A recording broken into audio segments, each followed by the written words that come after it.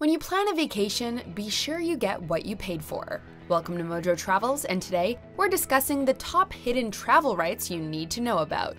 Are you a fan of our videos? Be sure to subscribe to MojoTravels and ring the bell to be notified about our latest videos. For this list, we'll be looking at some common but often overlooked rules, regulations, and strategies in the US and Europe that protect travelers from being taken advantage of, as well as how the rights of travelers are handled, well or poorly, in general.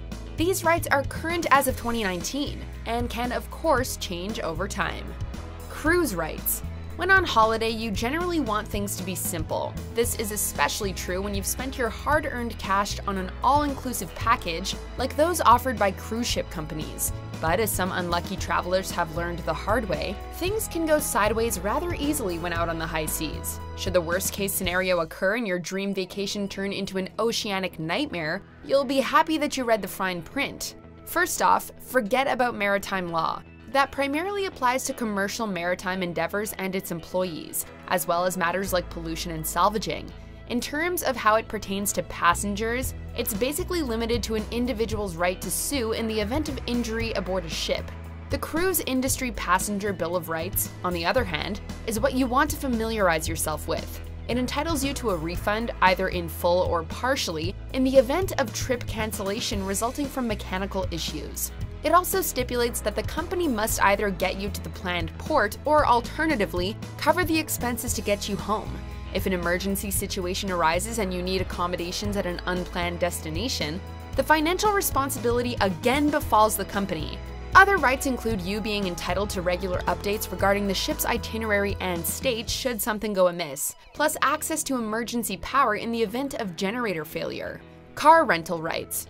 We have some bad news for you. Unfortunately, the car rental industry is a bit of a mess. By that we mean that the rules, regulations, and laws that govern how these companies can operate tend to be rather inconsistent from state to state and around the world. And considering the fact that people often rent cars to travel between states, or even countries when in Europe, that makes reading the fine print specific to the rental car company of your choosing extra important. It's also crucial that you know the difference between your legal rights and company policy. Many companies guarantee the car you've reserved. If that vehicle or a comparable one isn't available, you're usually entitled to an upgrade. But this isn't law, it's just a policy that's common among the big providers. And that's where things can get tricky. It's also often their policy to push extra insurance at the counter, even if you already have your own. No, at least in the United States, it's your right to refuse. Although depending on the specific state, you may need to have your own proof of insurance. The key to a happy rental experience? Double-check the laws in a specific state before renting. And remember, you always have the right to question any and all fees and conditions you're presented with. Hotel rights. As with car rentals, hotels can be a bit tough to navigate because of the various overlapping levels of regulation and the lack of clarity in a lot of state laws and statuses. People have been renting short-term accommodations in America for hundreds of years. And in some cases, it really shows in the outdated wording of regulatory documents. But here are the most important fundamentals. Regardless of which state you're staying in, a reservation at a hotel is a legal contract, unless stipulated otherwise in the reservation. That means that when you show up expecting a room, they have to deliver or refund you. And usually if all the rooms at your level are booked up, you'll be getting an upgrade. Sadly, if the place is literally full, they can't make good on their end of the deal. In such a case, most hotels will cover your stay for one night at a comparable nearby hotel, but it's not legally guaranteed. Any legal guarantees depend on the varied state law and the wording of your specific hotel contract. Along the same lines, you also have the right to demand that the room come as advertised.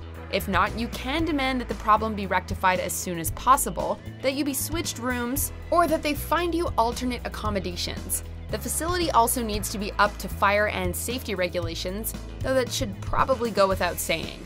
Train rights.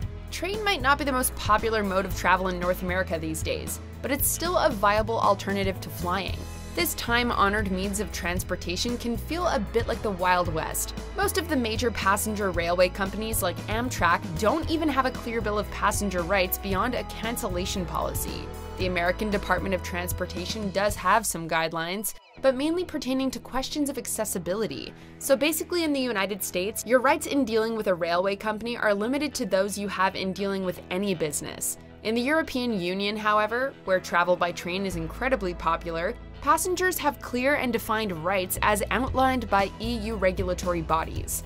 The Rail Passenger Rights Regulation is very clear, even specifying the percentage of compensation passengers are entitled to, depending on how long a train is delayed. It's also very clear about the rights of passengers with limited mobility. All passengers are also entitled to a clear outline of procedures, conditions, and the schedule upon purchasing a ticket. In summary, within the EU, you're covered for delays, mechanical failure, damaged or stolen luggage, and you have the right to transport your bicycle so long as you follow their guidelines. So next time you're traveling in Europe, take the train. Air travel rights. Now we finally get to the big one.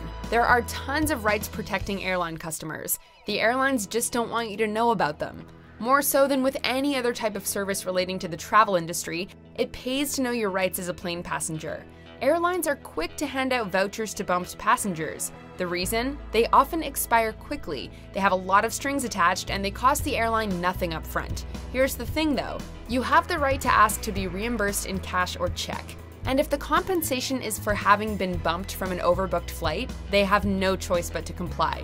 The US Department of Transportation drops the ball with passenger trains, but thankfully they've got their act together when it comes to aviation. If you've been involuntarily bumped and it results in a delay of 1 to 2 hours, you'll be compensated 200% the value of a one-way ticket. And over 2 hours, it jumps to 400%, up to a maximum of $1,350. And you're entitled to payment the same day. Similarly, if you experience a lengthy tarmac delay after boarding the plane, passengers have the right to get off after 3 or 4 hours, depending on the destination. After 2 hours, snacks and beverages must be offered. During this time, toilets also have to be available. In the event that luggage is delayed, the airline must provide you with adequate compensation to cover daily needs and expenses. You don't need to accept whatever tiny sum they offer you. Should your baggage be lost, they must cover your losses, up to $3,500 for domestic flights. Last but not least, you can always cancel any plane ticket you purchased within the first 24 hours. If these rules are often not followed, you need to make sure they are. Do you agree with our picks? Check out these other great clips from MojoTravels, and be sure to subscribe and ring the bell to be notified about our latest videos.